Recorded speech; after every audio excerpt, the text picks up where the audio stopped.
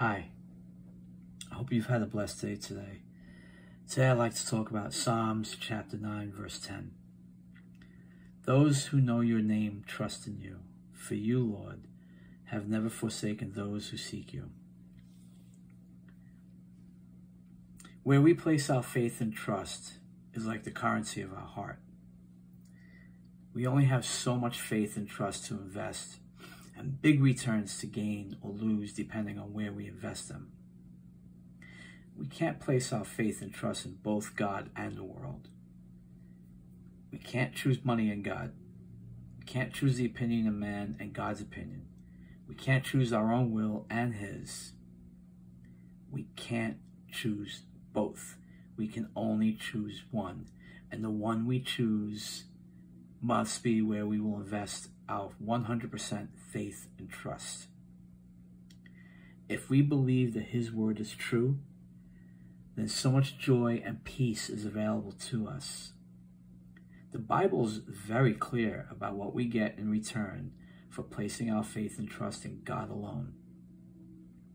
In Matthew chapter 6, verse 30, it says, "But if God so clothes the grass of the field, which today is alive and tomorrow is thrown into the oven, will He not much more clothe you, O you of little faith?" And then in verse 34, Jesus says, "Therefore, do not be anxious about tomorrow, for tomorrow will be anxious for itself. Sufficient for the day is its own trouble." What would it be like for us to have that much faith in God that we didn't worry about tomorrow? To be at peace knowing that the burdens and stresses of the world would be solely in God's hands. We will never experience the peace of heaven if our hope is attached to this earth.